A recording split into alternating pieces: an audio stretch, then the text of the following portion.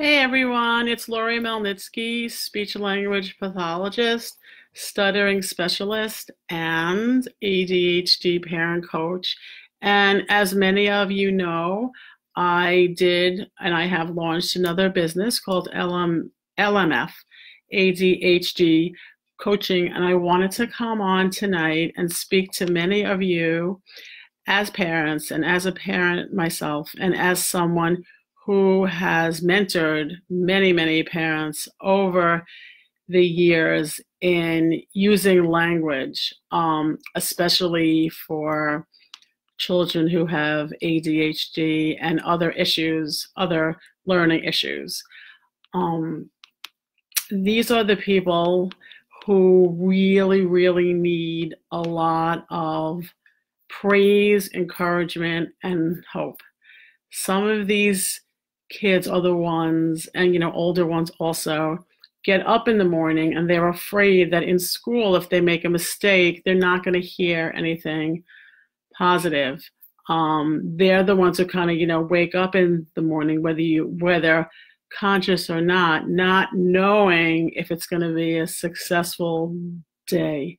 So we as parents or caregivers or even educators have a big responsibility to actually offer even more praise.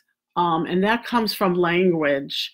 So that can start from, early in the morning. And praise that I have seen over the years, and many parents have asked me how I get kids and teenagers and young adults to really work to the best of their ability in my office.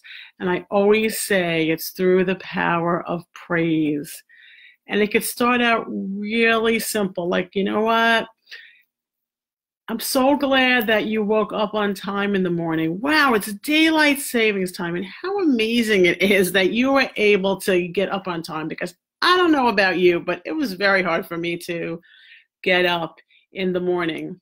It could be simple things when they get home from school. You know what? No, this is great. Maybe we can find something fun and we can do for like 5 or 10 minutes. It doesn't always have to be about school, but there are certain words, they're like power words.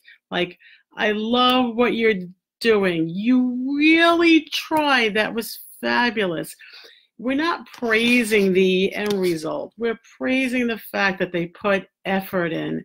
Wow, you spent like another 10 minutes on trying to get something done. You spent 10 minutes on trying to help me make a meal. Thank you so much.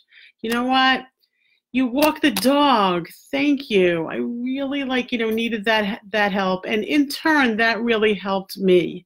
So we want to keep, every day, we want to keep doing little tiny baby steps to encourage hope. It's very easy to give a child, especially with, ADHD and executive functioning deficits, a list of multi-step directives. You know what? I need you to take out the garbage. I need you to then help me around the house. Then I need you to finish homework. And, well, they lost you at step 1, okay? There's no motivation for them. There's no incentive. They're not hearing enough positive praise. They're exhausted from being in school all day. Their brains are fried. So this is just a little reminder for all of you. There are some power words that are really, really helpful. Wonderful, fabulous, terrific. Thank you for trying. Let's do something together. It would be so much fun.